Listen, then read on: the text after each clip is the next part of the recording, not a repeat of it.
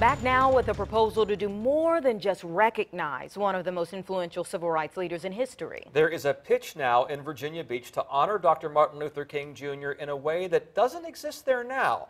The proposal to put up signs along Virginia Beach Boulevard almost from end to end with Dr. King's name on those signs. So why now?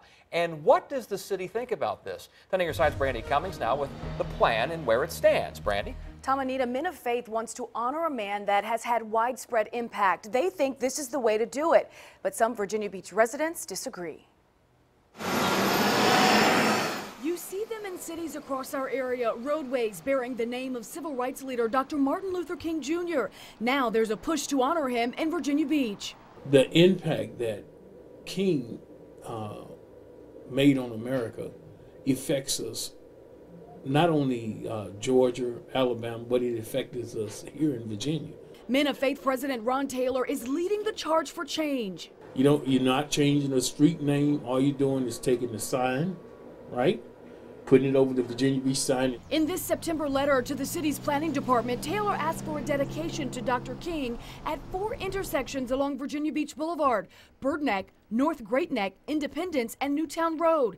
Taylor says the concept has historical significance because it's believed that Dr. King once stayed in the SeaTac area during his visits. So if he stayed down in the SeaTac Bird Neck area, Bird Neck, and if you follow Virginia Beach all the way to northward, then you have Church Street, which connects. So Virginia Beach will connect the two. I would like to see consensus built, especially from the African American community, as to what they'd recommend. To get public opinion, last month the city held a virtual vote with nearly 1,600 responses. More than half opposed the plan. Both Mayor Sessoms and Taylor think the reason because citizens thought the road was going to be renamed.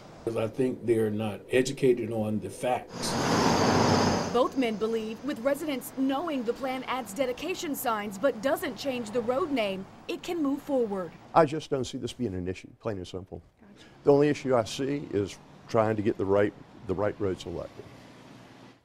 Now, the comment period is over, and it's ultimately up to the city manager to compile that data and then submit it to the council. We'll, of course, keep you posted on what happens. I'm Brandy Cummings, 10 on your side.